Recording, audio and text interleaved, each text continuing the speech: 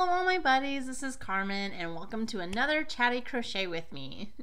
If this is your first Chatty Crochet With Me video, I'm just going to talk to you while I crochet, while you could crochet, and this is not a tutorial video at all. I'm not going to be teaching you anything. This is just a me and you conversation where it's mostly me talking.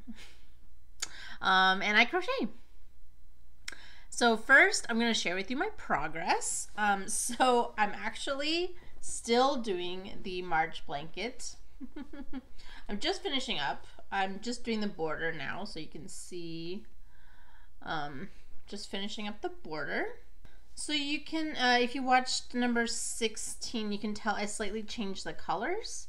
And I frogged a couple times, so that's why I'm so late. It's April that I'm recording this. Obviously, there's been some, I'm a little late. So unlike my February blanket, which I frogged because of size, I actually frogged this because of color. So the colors here are Red Heart Super Saver, and then I've got Knit Picks Bravo worsted in. This is Cornflower Freesia, Cornflower, Alfalfa, Freesia, and Coral. And my last video actually had an extra color, which is Tranquil, which I will be using for my April crochet blanket, which will eventually happen. But yeah, so right after filming number 16, my last video, I decided to restart, and I actually did all the colors, including Tranquil, without the white, which I think looked really muddy. It's actually like similar to this border, but like, you know, on a broader scale, I just didn't like that color combination. I think on this smaller scale, it looks rather nice, but I liked the white in between. I think it gave it a little bit of pop of color. So ultimately, I decided to take Tranquil out. Tranquil was a, I don't have it on me, but it was a, this is just like a sky blue kind of color, and Tranquil was like a blue-green. But yeah, if you watch my next video, I'll show it off because I'll be using that for my next video. I mean, I'll be using that for my next blanket. So today I'll be working on the border. It's just single crochet. Each of these is like 2 on this side, on the sides here, and then 3 at the top. So I think the top looks obviously more even than the sides, but the sides don't look terrible. They look fine. They're fine. But yeah, I'm over this blanket, you guys. This blanket is huge and it sucks working on it. It's like, it's starting to get warm again. So like sometimes when it's warm, it's like, I don't want to crochet this. It's very hot. So today's topic of conversation is going to be personality tests. So I love taking personality tests, even like the dumb, you know, like which Harry Potter character are you? Or which, you know, like which Disney character would you date or would date you or whatever. So I love taking those. It doesn't matter which personality test, I'll take one. So I don't really care if they're not scientifically accurate or proven or whatever. They're just fun, and that's why I like them. So I'm going to be talking about the 2 most popular ones. The first one is called the Myers-Briggs test, which is, the whole name is actually the Myers-Briggs Type Indicator, which is abbreviated MBTI. And all my information I will link down below, but most of it for the MBTI is from the MBTI Wikipedia. And again, that's linked down below. So the MBTI actually has 4 parts that they focus on. So the first letter is actually E or I, which stands for extrovert or introvert. And most people know what that means by now, but extroverts get their energy from socializing and they like working in groups, whereas introverts like being alone and get their energy from being alone and recharging that way. So part 2, you have a second letter, and that letter is going to be S or N. And S stands for sensor, and N stands for intuitive. And this means how do you pay attention to details, like what details do you pay attention to? sensors focus on the reality of the situation and the details of the situation, whereas intuitives focus more on the big picture of the situation and think of all the possibilities that could happen.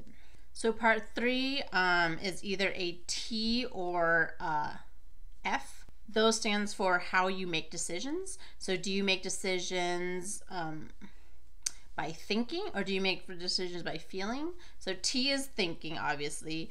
Thinking personalities are more level-headed and they value fairness and justice, whereas feeling personalities are more empathetic and they value harmony and forgiveness. So the last letter is going to be J or P, and that stands for how you prefer to live your daily life. And J means you're a judging personality, which means you like, it means more like, are you a judge? So do you like a lot of rules, and they have to be clear rules, or are you more a perceiving personality where, you know, like you'd rather have a lot of options, and you're more spontaneous, more flexible, I'd say, and judging is more strict. So also below, I linked a test that you can take for your MBTI. Obviously, take this with a grain of salt. I don't prescribe like harshly to any of these, but I think they're fun, like I said. My favorite thing to do with MBTI is look up which characters I would be or that relate to me. And so that's the only reason I ever took the MBTI test in the first place. So I took the test a couple years ago and I got INFJ. So that's introvert, intuitive, feeling, and judging. I just took this test in preparation for this video, and actually I got ISFJ. So it's either I'm introverted, intuitive, feeling, or judging, or I'm introverted, sensor, feeling, or judging.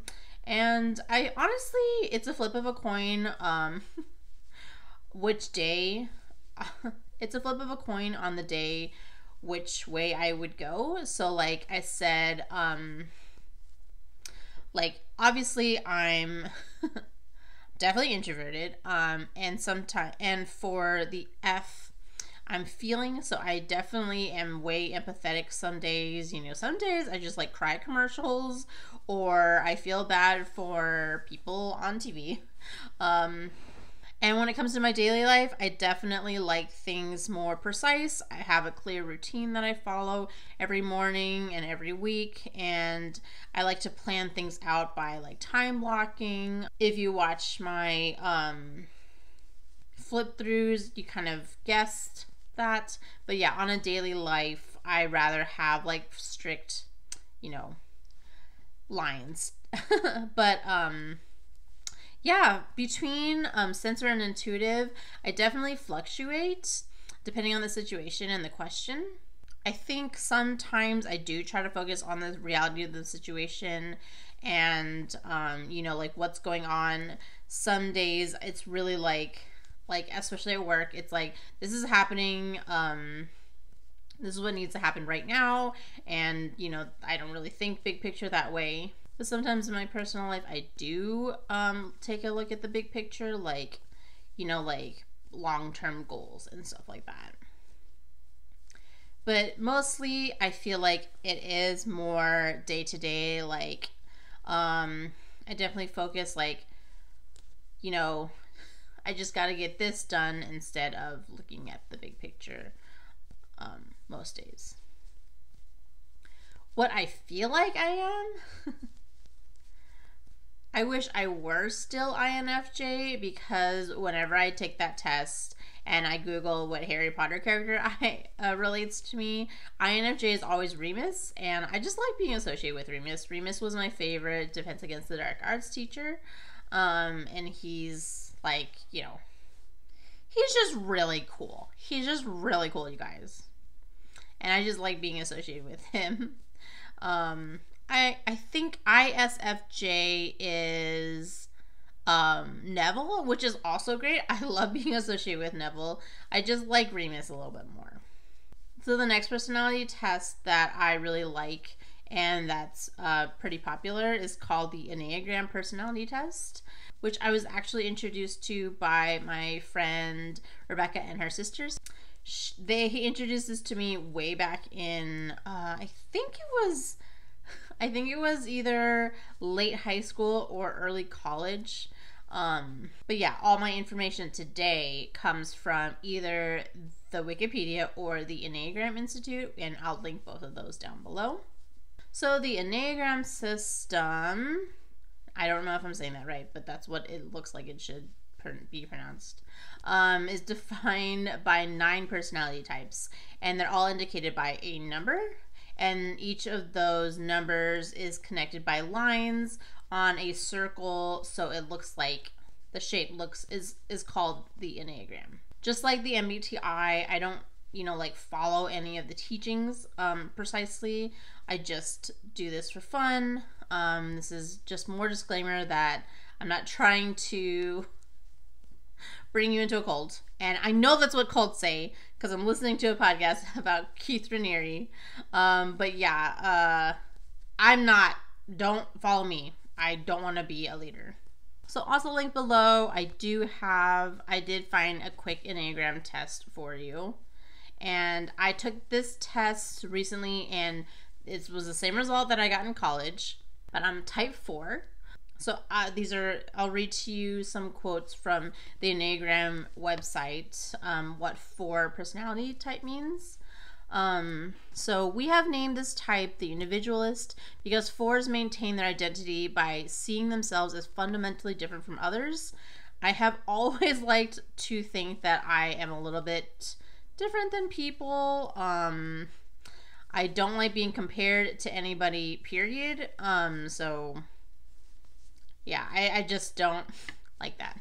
So it says they feel that they lack a clear and stable identity, particularly a social persona that they feel comfortable with. I think this really resonates with me as a Chinese American because I'm sure as many children of immigrants feel you're not one or the other. You're too American for your parents' culture, and your parents' culture may not make you American enough. So I really feel like I'm not home in either area, and which is nice that there's such a booming, immigrant family culture online. 4s begin to build their identity around how unlike everyone else they are. Yeah, if you, like I said before, if you compare me to anyone else, I don't like you. I got compared a lot when I was younger to other classmates, to other family members. Really don't like that at all.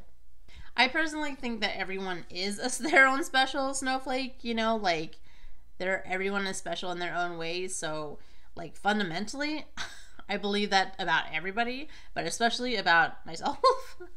Okay, one of the biggest challenges 4s face is learning to let go of feelings from the past. They tend to nurse wounds and hold on to negative feelings about those who have hurt them. Yeah, I'm a huge grudge holder. Oh my god. Yeah, I am not bragging about it. I'm just saying, like, if I know you and you did something, you might not even know you did something, but I am holding a grudge against you, probably. I'm trying to let go. For real, I meditate on this for real, and it's really hard for me, you guys. It is really hard. I like to think of myself as more bohemian. And I also scored really high in 9, which is protector. I don't know about protector, but for real, like, I get a little possessive. So I don't know if that's what that means, but it's something. Obviously, all in all, you should not listen to me at all. Go take the tests, read up, and do your own research. If you get sucked into it, please don't blame me. Like I said, I don't prescribe to any of these, either the Enneagram or the MBTI teachings at all. I like looking up who I would be associated with in a fiction setting. So that's the only reason why I'm talking about these. I'm not trying to lead you into a cult. All these personality tests are all fun and they're all made up. So, you know, like, go look up which Disney princess you would be. That being said, what are your personality types and your MBTI? And do you think about the results often? Because I don't think about the results often. Like, literally, before this, I didn't think about the MBTI at all. But I was on Instagram or Twitter and I saw I think it was like a trending topic or something where someone was like, look up 4 characters that match your MBTI and use that to introduce yourself. And I was like, what is my MBTI? And I had to look it up. I did write it down from all those years ago. But the Enneagram, I remembered right away. The Enneagram is actually, 4 is my favorite number, which is taboo in Chinese culture. But it's my favorite number. I can't really help it. I love the number 4. And I love that I am a number 4. Yeah, but like I said, honestly, I just really like these for fun. And let me know what your MBTI relates to in terms of a fictional character, because I really like being associated with Remus and Neville. I think it's really sweet. But yeah. So I think I finished 1.5 edges of this blanket. And I still have one more edge to do. And then I gotta do the white border. But then I'm done. And then I'm gonna move on to April's blanket post haste. Because I'm very late. It is mid-April already. So anyway, thanks for watching, everybody. Wish me luck on this blanket. And let me know your personality types. Bye!